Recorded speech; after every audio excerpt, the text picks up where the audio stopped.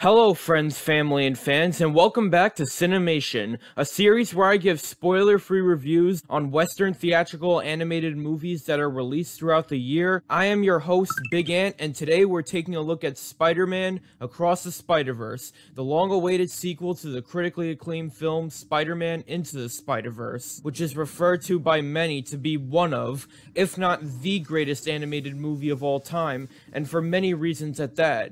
Despite that, however, I did not end up seeing the film until a week before the sequel when I picked up a Blu-ray copy at my local Target. After watching it for the first time, I totally understand all of the hype surrounding this movie, with all the amazing soundtrack, characters, voice acting, references that work perfectly, and best of all, the animation. All of these aspects really made me excited to go and watch Across the Spider-Verse, which I could not see right away, unfortunately, due to having a very busy schedule with responsibilities and with life and stuff. However, last week, I finally found some free time and spent 3 hours in the theater watching this movie. And now the real question is, were those 3 hours of me sitting in a movie theater worth it? Let's web sling into action and find out.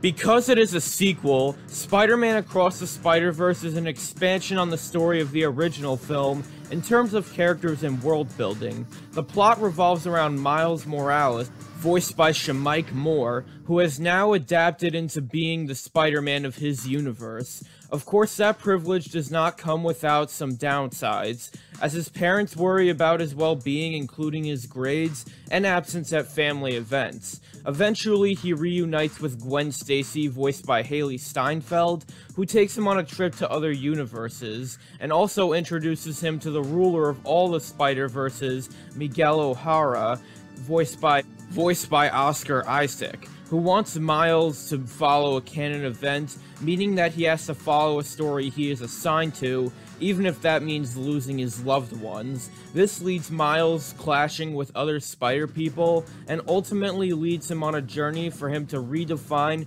what being Spider-Man truly means. To start with, this film greatly expands the character of the lead role Miles Morales, whereas in the last film, Miles was written to be struggling with accepting that he is the new Spider-Man, and we saw him go through a life-changing journey to grow into that new lifestyle. Now that that is implemented into his life, we get to see him face a new conflict that comes with the privilege, including balancing his life between being a hero and maintaining his personal life with school and trying to maintain his relationship with people such as his parents. As we saw in the last movie, Miles' parents were characterized as caring while making sure Miles stays out of trouble. In this movie, we see their more strict side, especially when it comes to their son's grades and presence during important events. This creates tension in the relationship with Miles and his parents very well, because the audience sees two perspectives that are very easy to understand. For example, you understand why Miles struggles because his life is a balancing act now, and he has to keep his identity a secret, meaning that he can't tell anyone, including his parents, which increase their suspicion and concern for their son's well-being. Aside from that, we also get more of an insight into Miles' personality when he is in locations such as the multiverse and when he interacts with other characters like Gwen, Peter, and Miguel. We get to see Miles as more of an independent person, where he wants to be his own Spider-Man and not follow a story people say he needs to follow. His personal views really give us more layers on his character, and they impact his relationship with characters from the last movie such as Gwen and Peter. Speaking of those characters, I also really like how this movie has two main characters. Yes, Miles is still a main character in this movie, but this movie also decides to give the spotlight to Gwen Stacy, which was a really great decision. In the last movie, Gwen was a huge supporting character, but she really didn't show up till like half an hour into the movie. In this sequel, Gwen is treated as a main character along with Miles, as we get to see her entire background, which include events that tie into what was established about her in the first movie, including her backstory and how much of an impact it truly has on her life, which leads to a lot of emotional moments where you can emphasize with her character and making her friendship with Miles all the more important to her. Peter returning is also a very nice touch, because we get to see him have more interactions with Miles, especially since he was a massive contributing factor to who the latter is now. So far, the older characters still retain their original charm and are expanded upon greatly, but how are the new characters? Well, I'm glad to say that the new characters in this movie are great. To start with, there are new characters from new universes, which I will touch on in a bit, but let's start with the good and work our way up to the great. First off, I like Jess Drew and her relationship with Gwen. I really like how she takes her job very seriously, and how much of an impact it has on Gwen's character as a whole.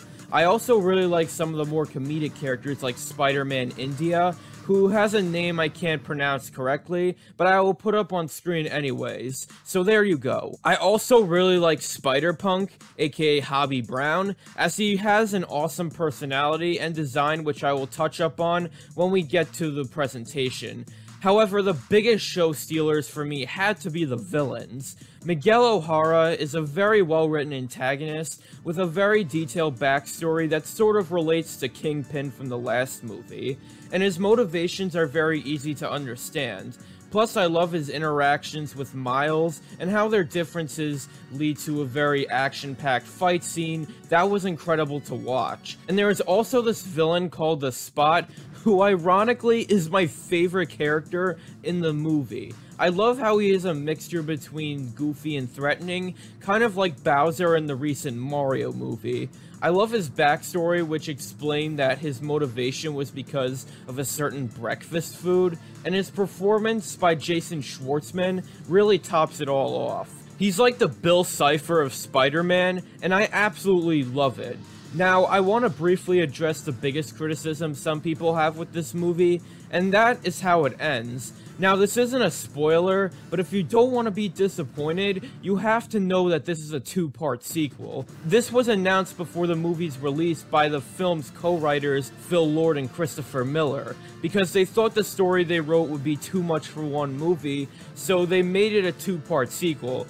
That's why the conclusion will arrive next year with Spider-Man Beyond the Spiderverse, and I can understand if anyone is still disappointed by the ending, but as for me, I never left the theater so shocked before in my life. I'm not joking when I say that I have never been more excited for another entry in a franchise more than I am right now. So far, the writing of this movie seems to be perfect, with every recurring and new character being incredibly memorable, and everything tying in nicely. With how well written this movie was, waiting for the next part is going to be quite a thrill ride. If you think that the writing was perfect, it only gets better from here. If there is one thing that everyone loves about Into the Spider-Verse, it's easily the animation, as this style was easily one of the most unique of its kind, and has influenced the style of other animated movies that would come after, such as The Mitchells vs. the Machines and Puss in Boots: The Last Wish. Throughout the years, most sequels have always had one great aspect, and that is improved visuals over the last century, and Across the Spider-Verse is no exception to that trend.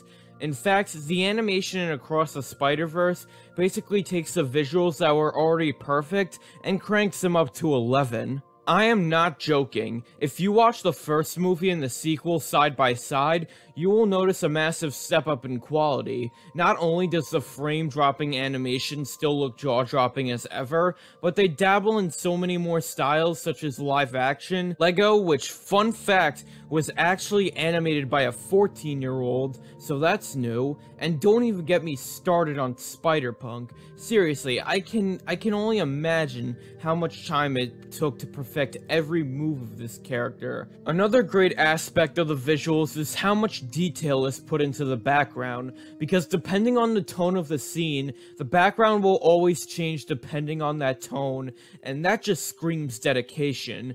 This is even more mind-blowing when you realize that Spider-Man is a franchise that has been around since the 1960s, meaning that he has been around for almost 60 years, and just like Mario, viewing the franchise era by era through comics, cartoons, live action, and artwork really make you appreciate how much care was put into designing everything for every project during each era. And because this movie is based off a huge franchise like this, there are a ton of Easter eggs as well, such as cameos from live action Spider-Mans, the Spider-Man from the most recent video games, many guest star appearances which I did not expect at all, and many more. The best thing about them is that they don't interrupt the flow of the plot and are actually shown at appropriate times.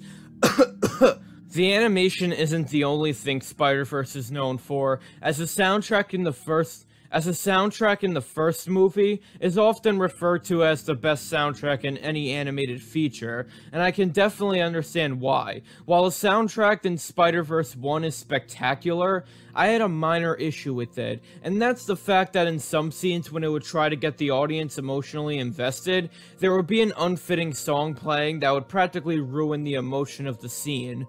That was really my only issue with the first movie as a whole, so thank God they learned from that mistake and fixed that in the sequel. In every scene of the movie, they know which is the correct song to play for each one. For example, when there is an action scene, exciting music plays, making you anticipate what comes next. When there is an emotional scene, emotional music plays, and not some sort of unfitting song.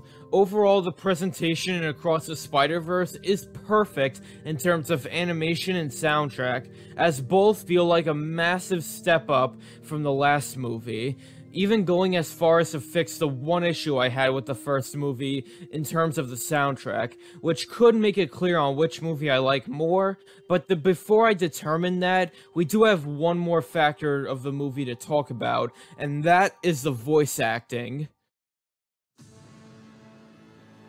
For this sequel, most of the cast from Into the Spider-Verse return in this movie and still do their roles great justice. These include Shemike Moore as Miles Morales, Haley Steinfeld as Gwen Stacy, Jake Johnson as Peter, Brian Tyree Henry as Mr. Morales, and Luna Lauren Velez as Mrs. Morales. We also get some great new performances from actors such as Issa Rae as Jess Drew, Karen Sony as Spider-Man India, Dani Kaluuya as Spider-Punk, and Oscar Isaac as Miguel O'Hara are all great performances, as they make their roles sound authentic and build to how well written each character already is. However, the award for best performance, in my opinion, has to go to Jason Schwartzman as the Spot, as he does a fantastic job giving the character a mixture vibe, a sort of both comedic and threatening that gives him so much personality and really adds charm to the character, almost like Jack Black as Bowser in the recent Mario movie, who was also my favorite performance in that movie. Overall, the cast for Across the Spider-Verse is perfect, with the recurring cast doing a perfect job in their respective roles, and the new cast can apply to that as well, especially Jason. I wonder if he likes bagels.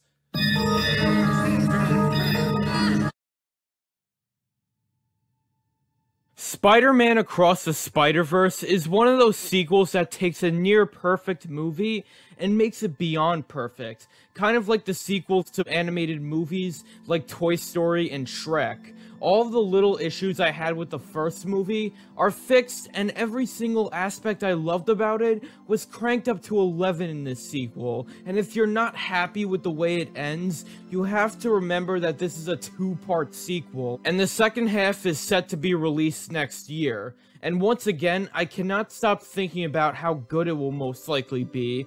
I don't think I have ever been more excited for a movie in my life. As for my final score on part 1, I want to give it a high score, but unfortunately, I can only give it a 10 out of 10. I think it is safe to say that this is one of the greatest animated movies of all time, and probably the greatest sequel to a movie of its kind. If you have not seen this movie, waste no time and watch it immediately. If you already have seen it, go back and watch it again. I am not joking when I say that this movie deserves to earn as much, if not more, than the Super Mario Bros. Movie, which is currently at $1.3 billion at the box office, and if we can get Spider-Man to reach that height, that would be fantastic. Hashtag Spider-Man sweep.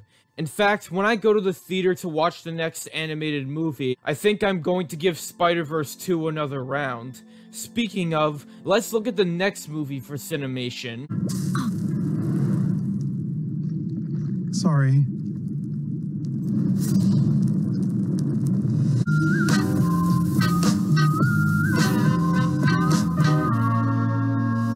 A new Pixar movie, and the animation looks better than ever. Well, let's just hope the story is interesting, and we don't have another box office bomb like Lightyear. Oh no.